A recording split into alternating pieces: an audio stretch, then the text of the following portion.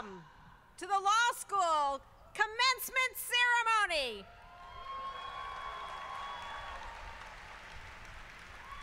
Class of 2014. I am Martha Minow, and as Dean, it is my great pleasure to welcome all of our guests, and most especially the members of the Harvard Law School class of 2014 to today's diploma ceremony.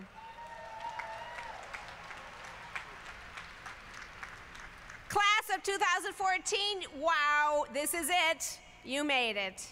Today you are officially graduates, alumni of the Harvard Law School.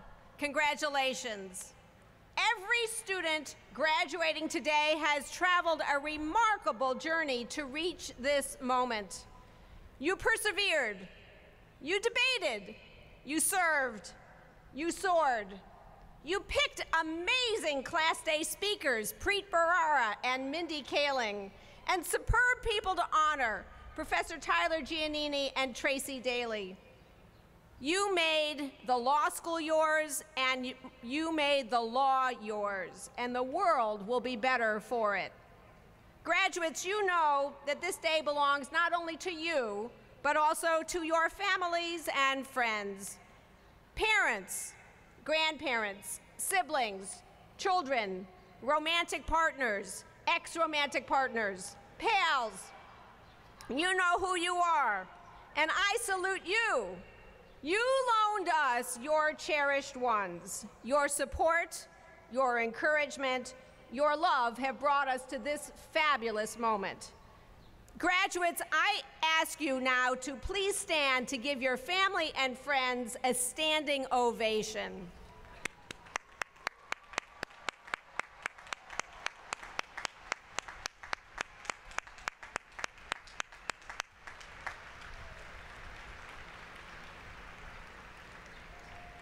Celebrations seem to require speeches, and I promise mine will be short.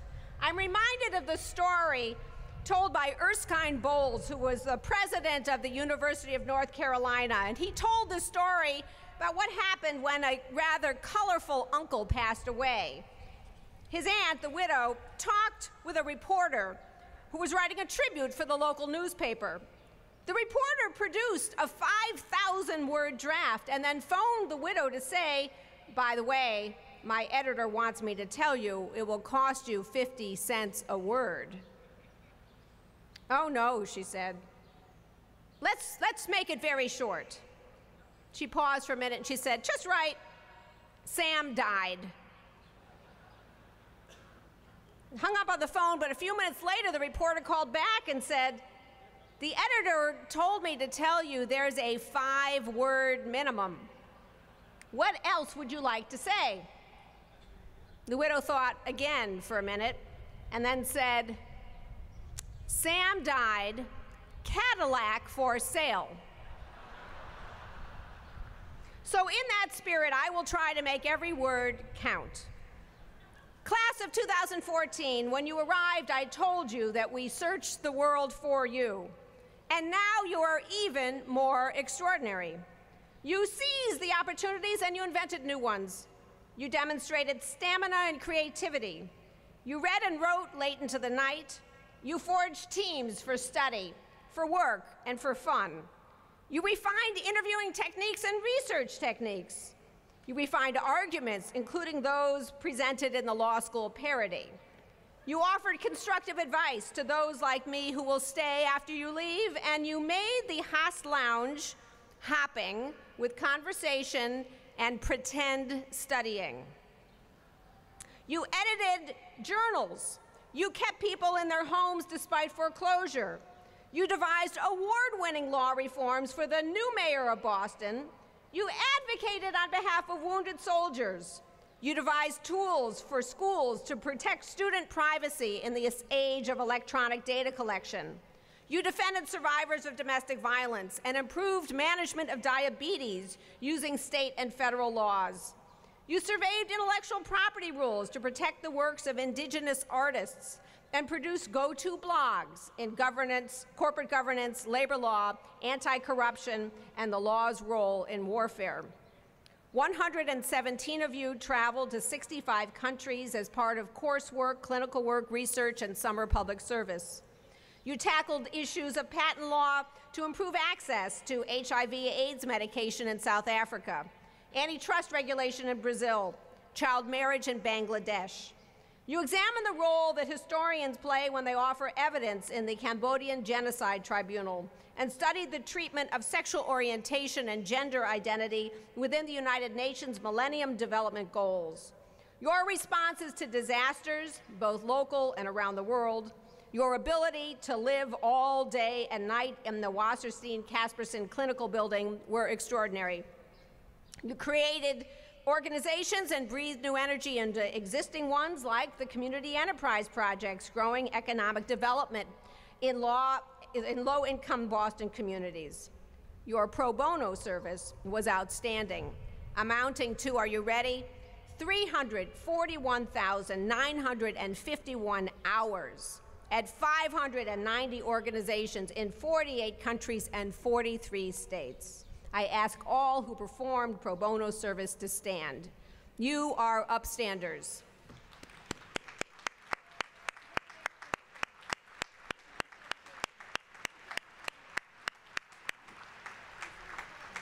You leave Harvard Law School and communities beyond us better because you have been here, and soon we will give you a tangible acknowledgement of your work and accomplishments.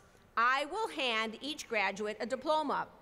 Well, to be utterly precise, as I have learned to be and you have learned to be, I will hand each of you a leather case that is currently empty. And after shaking hands with me, you will exit the stage, have a photo opportunity, and then pick up your actual diploma. It's good to pay attention to details. Please savor your achievement.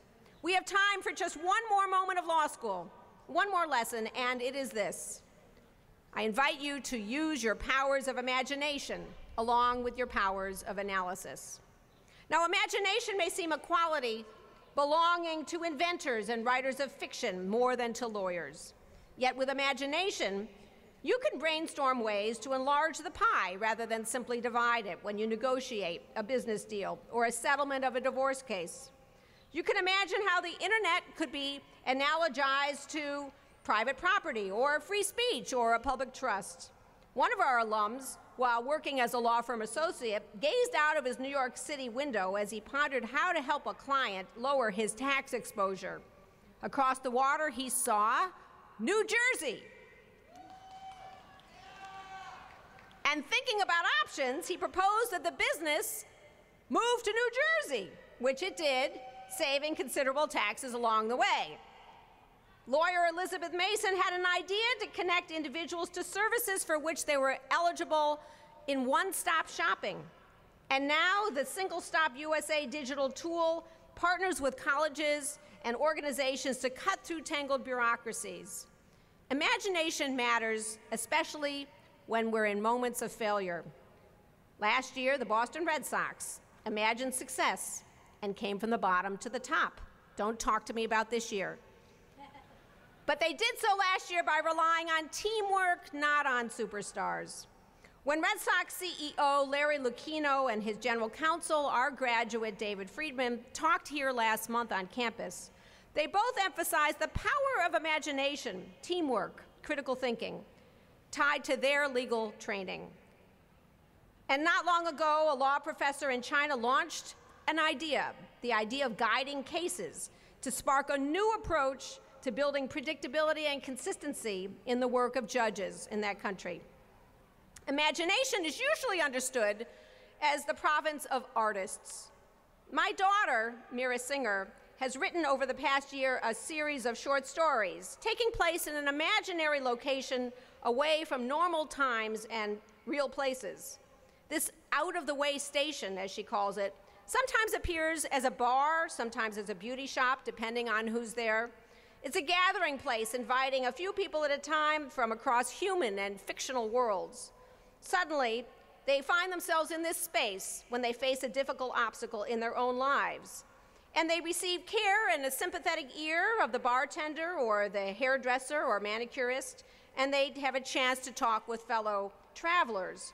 The station is magical, so people who speak different languages can comprehend each other. But it can take a while for them to understand one another's worldviews and experiences.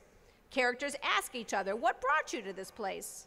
And they share problems, and they brainstorm about options and choices. And then they can opt to return to when and where they were before, or they can open another door and try a different and unknown world. Either way, the characters are bolstered by the timeout, renewed by the care and attention, stimulated by learning about themselves and their fellow travelers' worlds, problems, and opportunities. Of course, I tell you this because I'm a proud mother. Keep your eyes open in the future for the work of fiction by Mira Singer, as of last week, a college graduate. Any publishers out there, give me your cards. Anyway, I thought we might find here a metaphor for the time you students have had at Harvard Law School and for your destinations to come. Graduates, your faculty and staff here hope that this school has been more than buildings and even more than classes and tests and clinics and papers. Harvard Law School is a gathering place, joining people from across many worlds. It's a way station where we discuss and examine challenging problems, where we converse with our fellow travelers, and yes, we hope sometimes to find sympathetic ears, care, and attention. And because of the magic of this place and the magic of our enterprise, people speaking different languages come to comprehend the worlds of their companions.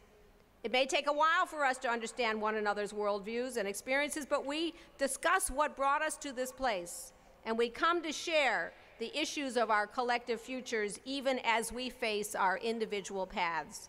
We brainstorm options and come to understand our choices. Some of you will return to when and where you were before. Others will walk through doors to new worlds. Bolstered by the time here, renewed and stimulated by learning about yourselves and your fellow travelers' worlds, problems, and opportunities, you will soon depart. To law firms and clerkships, to nonprofit organizations and businesses, to teaching, to still other steps of self-invention. Whatever you do next, and after that, and after that, here is the opportunity and challenge to come. Can you create for your colleagues, your collaborators, your clients, a gathering place, joining people from across differences? Can you create safe spaces to examine challenging problems? You will need to earn the trust of others. How? Well, it helps to start by being trustworthy. Can you converse with others along their journeys, even when they are adversaries or competitors? Can you create a station away from the mess that brings a client to you? Can you offer a sympathetic ear and attention and enough of a common language to enable you to understand the worldview of others and to help them understand yours? Can you brainstorm options and open new doors or return home to see it anew? Can you strengthen others by listening, by taking apart problems and opportunities layer by layer in the landscapes of law, business, nonprofits, transforming in this globalizing time? If you can, then the rule of law and insights from the past and imagination of the future will afford magic and meaning for you and those with whom you work. Because now it is your turn. You, the Harvard Law School class of 2014, will be counsel for the situations to come. You will define law, business, public policy, and leadership. Will you question assumptions every day? Will you take risks? Will you grab challenges? Will you imagine new approaches to tough problems? Your influence reflects the Harvard Law School, what it is, who you are, and who you will become.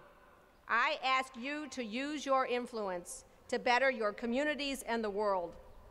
Collectively, you wield more talent, more power than any other group I can imagine on earth. and I ask you to dig deep into your talents, take risks, and make a difference. I also ask you, please stay in touch with us because we will miss you. We searched the world for each and every one of you. You have exceeded our hopes. Congratulations to the class of 2014.